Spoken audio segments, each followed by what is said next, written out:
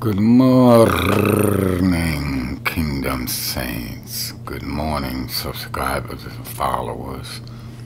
I want to share with y'all a poem about a woman that I met. And we was in a tumultuous, did I say that right? A rocky relationship. Because she was not in the spirit. She was of the world, but I was like, maybe she can come to Jesus by watching me, by learning from me, and she will get filled with the Spirit of the Lord, because she will see what God has done for me. But alas, she didn't come around, so I had to cut it short. But I loved her so much, I wrote a poem about her. I'm not going to mention her name or anything, but she knows who she is, if she ever sees this. But anyway, you got to walk a straight path with the Lord, you know what I'm saying? You can't go out of your boundaries, your faithful spiritual boundaries, just to please yourself and please the flesh. So that means I had to give her up, She wasn't the one that God sent to me. So I had to let her go. Matter of fact, the name of the poem is called Letting Go. Letting Go. Y'all ready for this? Letting go. Let me adjust my mic here. My love, I had to let you go. The voice of my Father in heaven beckons unto me, and him I must follow.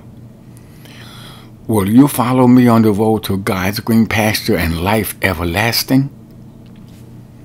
Alas, you chose not to, even with all of my pleading and all of my asking. 'Tis the worldly things that I caress, but the love... Wait.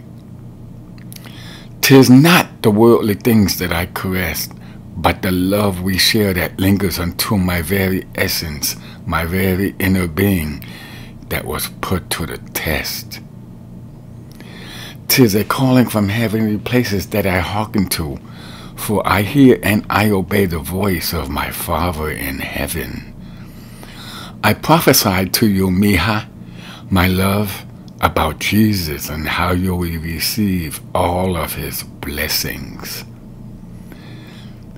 Alas, my love, in my heart you shall always stay, for I have hardened my heart to all evil and all temptations that pass my way.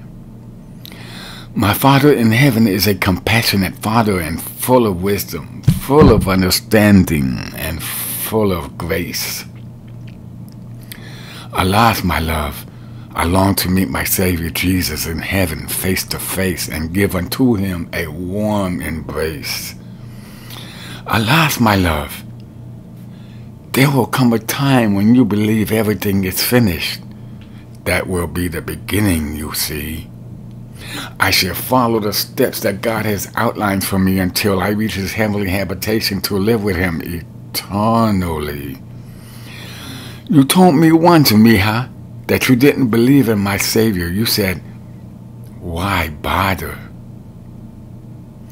I told you, Mija, that only through love can we obtain communion and communication with God the Father.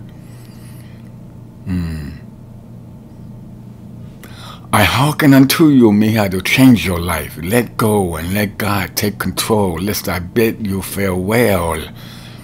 For it shall be the arrival of my Savior Emmanuel, and he shall engulf this world with his plan of love and light, henceforth sealing the door where evil dwells.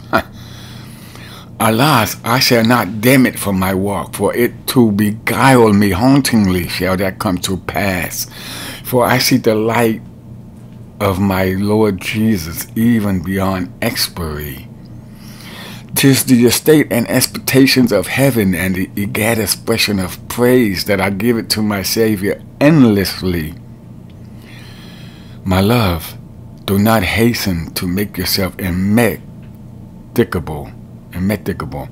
Suffice it to say that I shall every day on your behalf pray, and shall in deepest orison and perchance you will join me on that glorious, great getting up day.